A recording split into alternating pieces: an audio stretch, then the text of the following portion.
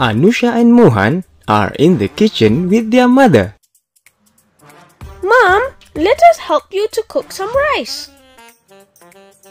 Oh, very kind of you. Remember, you need to add some water to the rice. Yes, Mom. I'll measure the water with a bowl. I'll measure the water with a cup. The children use different types of containers to measure the volume of water. Will the volume of the water be the same? Think about it. Discuss this with your friends. Let's see what happens when the children use different containers to measure the volume of water. Did the children add enough water to the rice? Click on each container to find out. I'll put 4 bowls of water into the rice. 1, 2, 3, 4. That's too much water. I think you need 3 bowls of water. 1, 2, 3.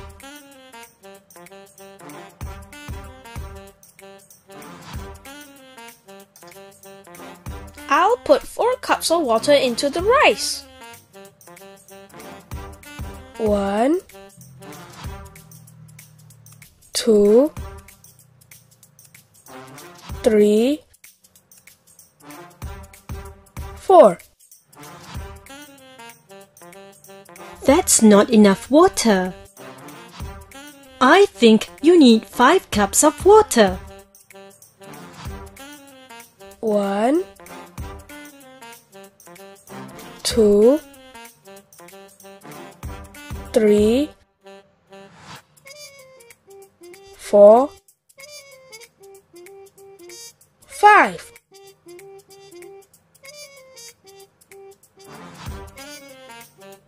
Children, different containers have different amounts of water. The bigger the container, the bigger the volume. Let's measure the volume of water with this glass. I'll pour water into the glass until it's full. Look, I have a glass of water. The volume of the water is 1 glass. Now, I will pour water into the glass until it is half full.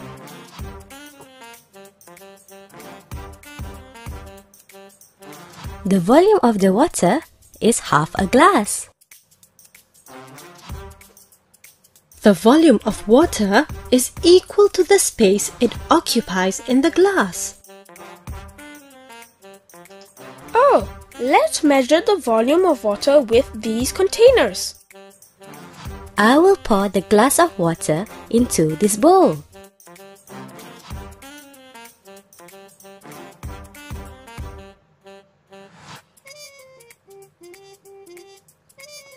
Hey, the bowl can hold the same volume of water as the glass. I will pour the glass of water into this mug.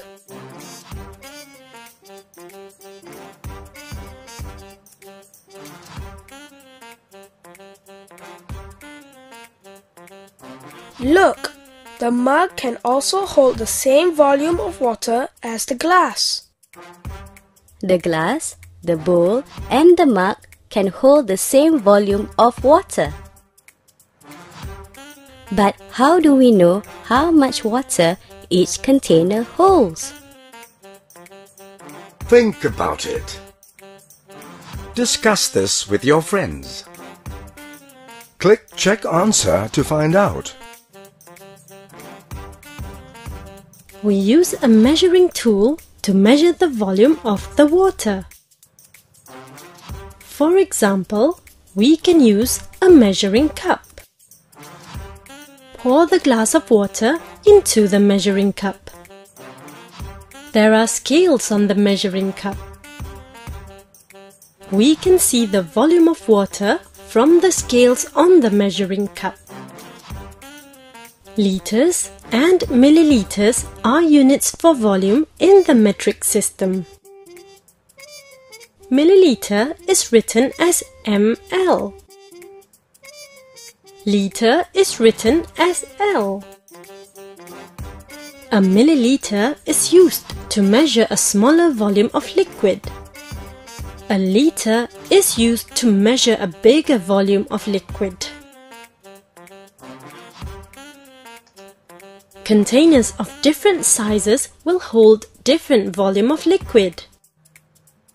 We need to have a standard measurement to measure the volume of liquid. We can use a measuring tool such as a measuring cup to measure the volume of a liquid. Liters and milliliters are units for volume in the metric system. Collect 3 containers that you think may be able to hold the similar volume of water. Label the containers A, B, and C. Get a clear plastic bottle. Fill container A with water. Pour the water from container A into the plastic bottle. Mark the water level. Do the same with container B and C. Observe the markings. Which container can hold the most volume? Which container can hold the least volume? Arrange the containers beginning from the container that holds the least volume to the one that holds the most volume of liquid. Which of the photos show the volume of 1 cup of water? Click on the correct answers. Then click Done.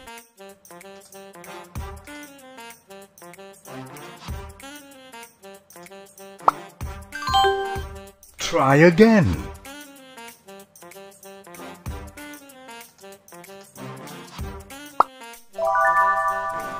Good job.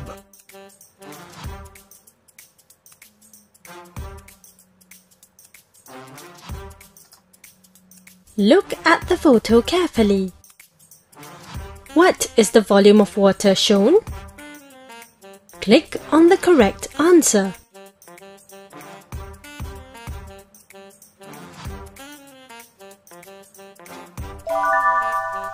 Great! The volume of water shown is 4.5 bottles. Which of these is not the correct metric units for measuring liquid? Click on the correct answer. Wonderful!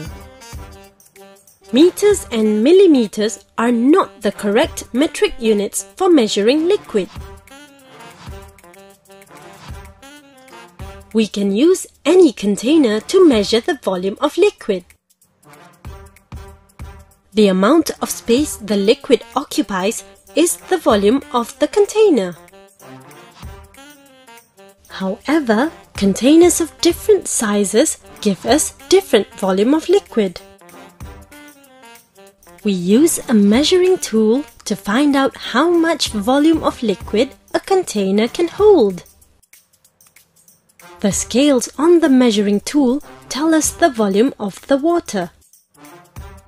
Milliliters and liters are units for volume of liquid in the metric system. We have measured the volume of liquid with different types of containers. Let's measure the volume of a liquid in another way using what you have learned about cubes. You will need some hard plastic sheets, some sticky tape, a pair of scissors, a ruler, and a mug. Take one plastic sheet. Draw a diagram as shown. The sides of the diagram should be 5 centimeters long. Then fold the sides up to make a box like this. Tape the sides together. Make sure the box is taped carefully. You now have a cube that measures 25 cubic centimeters.